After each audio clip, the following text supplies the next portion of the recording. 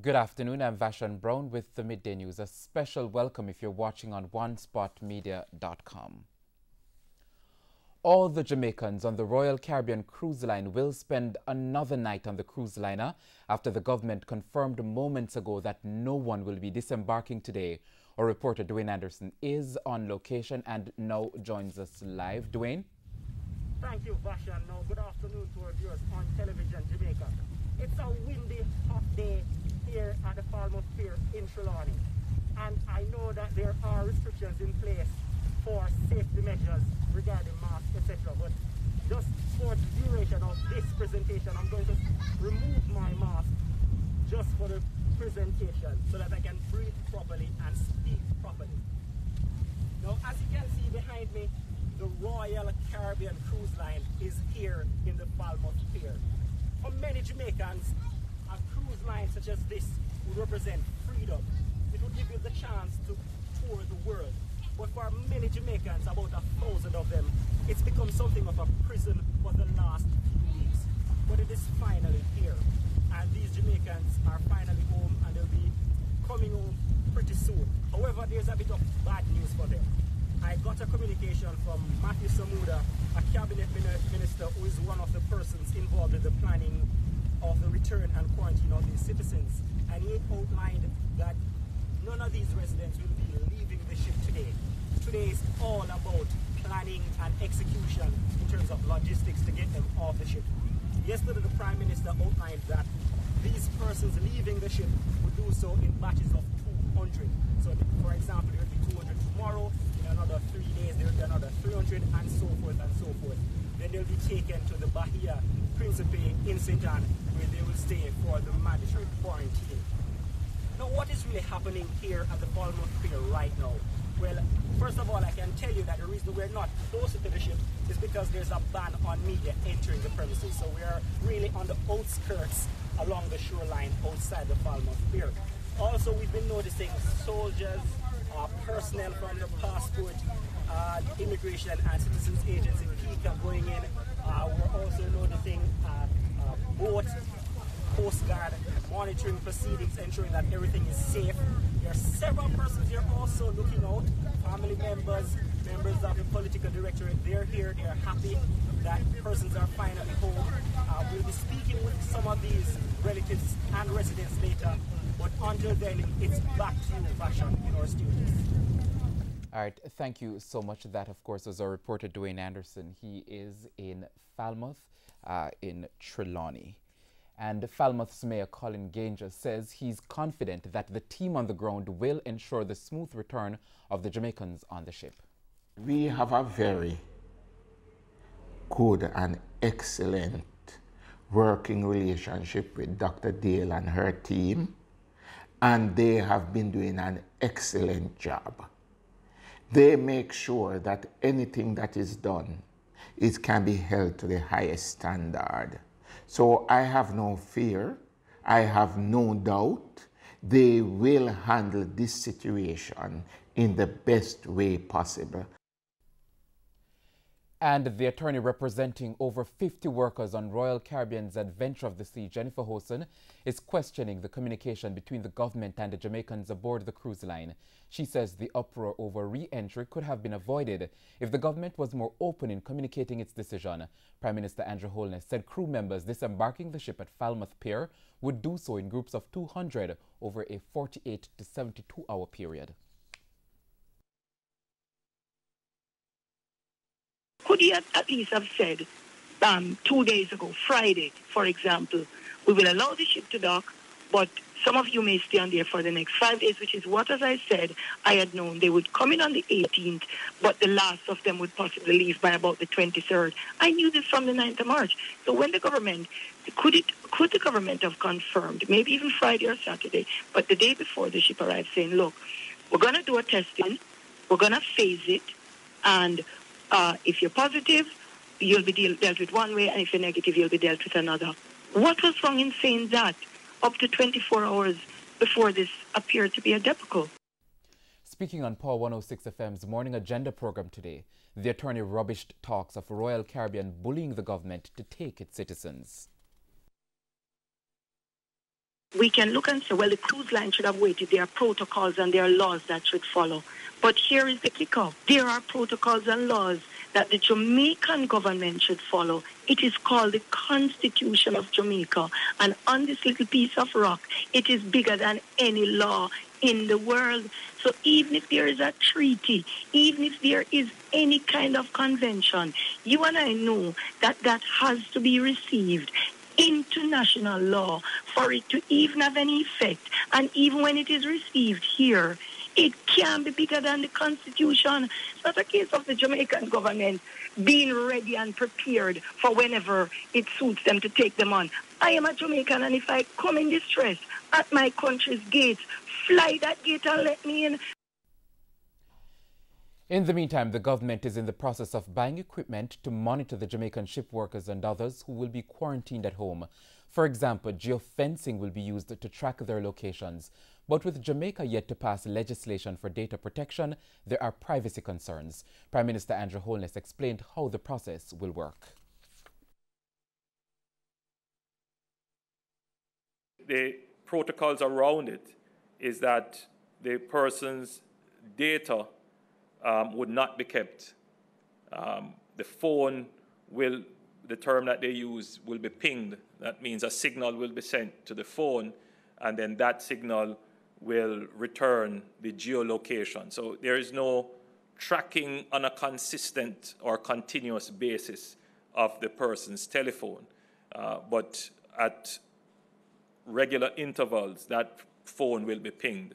So there's not much information that will be stored. And even then, we are very reluctant because, there can be all kinds of mischief and machinations that will expose the government. So it's something that we are looking at, but we're very careful, indeed reluctant to do. Now up to midday, Jamaica recorded 520 confirmed COVID-19 cases. St. Catherine remains the parish with the highest number of cases, 295, and Kingston and St. Andrew with the second highest, 119 cases. 44 of the cases were imported and 24 were locally transmitted.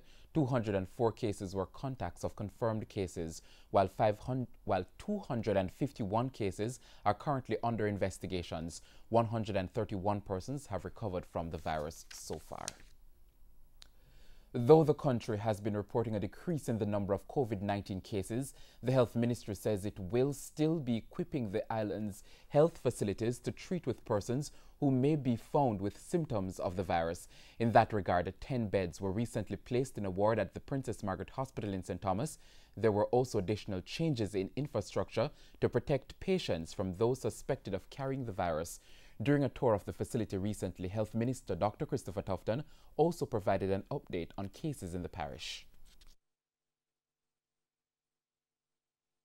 Currently, the parish has 2 COVID cases, asymptomatic cases, so the parish is doing well.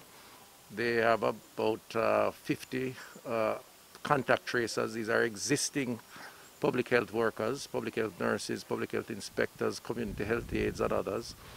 And based on suspected cases, they are deployed to do follow-up. And I think they have been doing a good job to date. The facilities are here. We now take a break on the midday news, but please stay with us.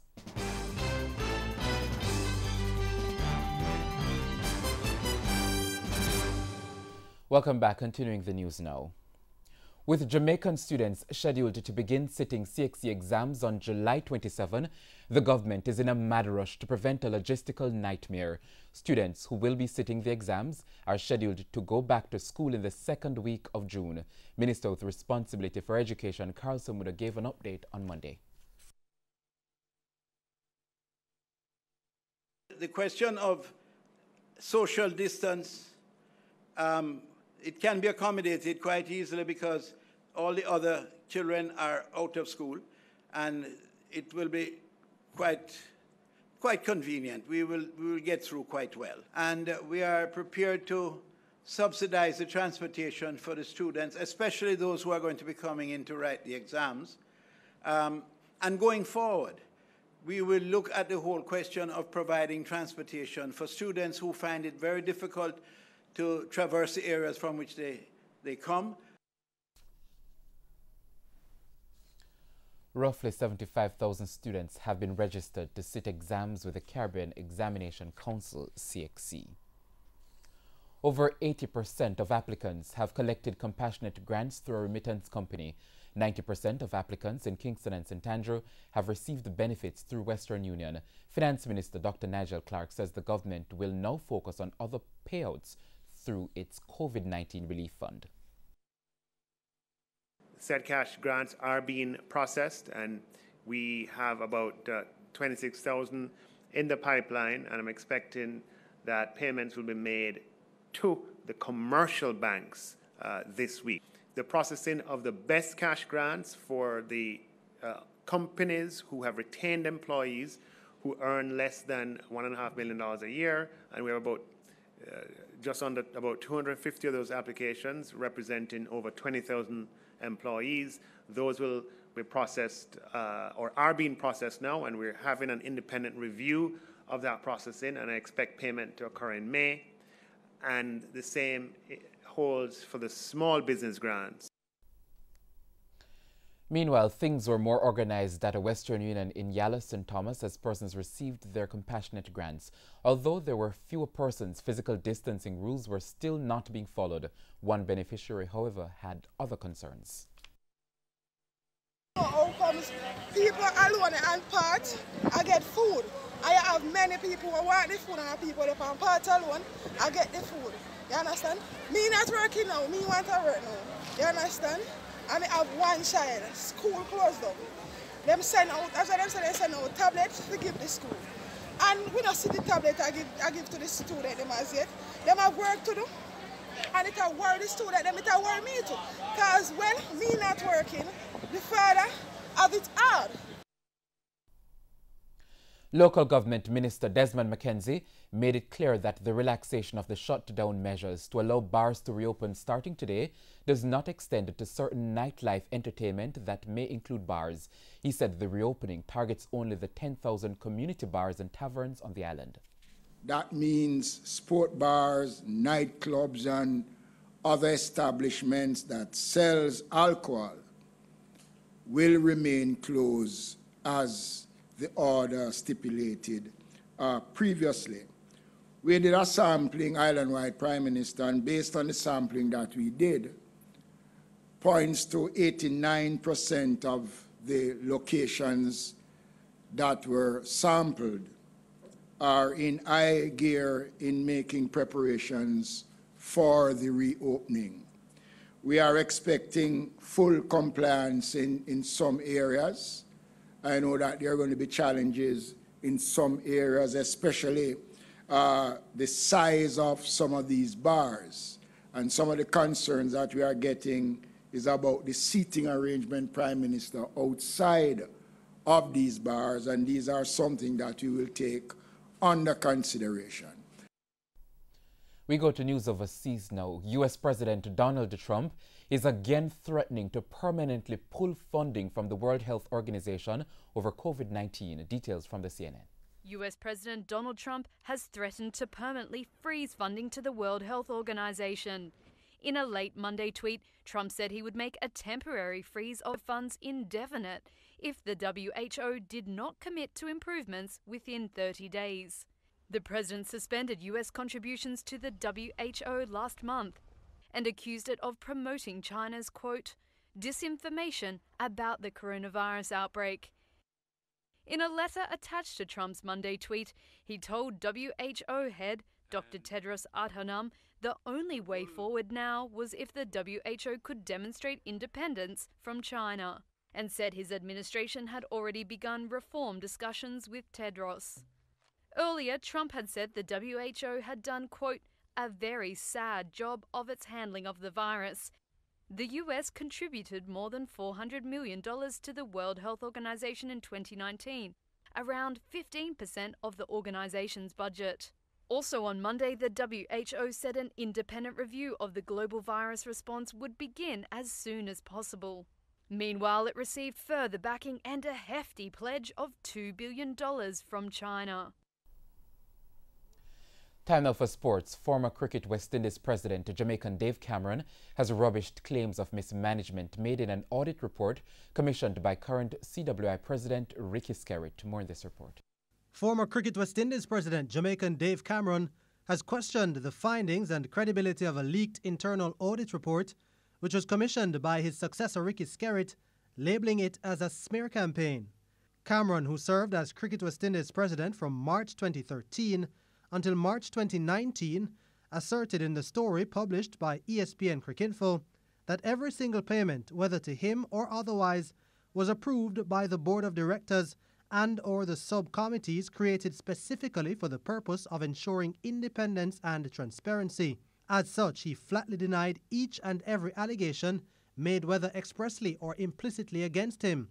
Among the problems arising from the audited finances was a decision taken to promote the corporate secretary to the position of Chief Operating Officer (COO) within the same accounting period as recruiting new CEO Johnny Grave to perform similar tasks. The report estimates that the move squandered over $300,000 US. Cricinfo noted that another problem emerged from the reappointment of then-coach Richard Pybus. The findings revealed that Pybus was given a new position within the cricket department that was never identified as a key role by the cricket committee. It also claimed that the appointment was not approved by either the HR committee or board in advance of a contract being offered. The CWI contract was worth $280,000 US for a 2-year period. The PFK audited report also claimed that Cameron received a $50,000 US honorarium after securing a projected deal from the ICC worth $128 million US for the next 8 years. However, Cameron, who says he hasn't seen the report, says the current regime is, quote, bent on covering their incompetence and failure to deliver by desperately trying to shift focus to him with baseless accusations, end quote. And that's the Midday News. I'm Vashon Brown. Join us at 7 for a primetime news package. On behalf of the news, sports and production teams, have a good afternoon.